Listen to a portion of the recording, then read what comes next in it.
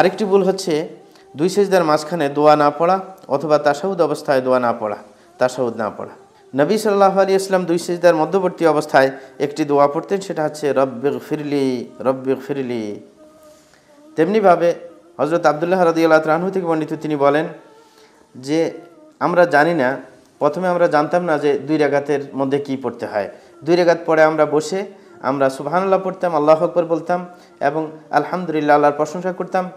এবং মুহাম্মদ সাল্লাল্লাহু আলাইহি ওয়াসাল্লাম যিনি আমাদের নবী ছিলেন, তিনি পূর্বাপর সকল কল্যাণের কথা আমাদেরকে বলে দিয়েছেন।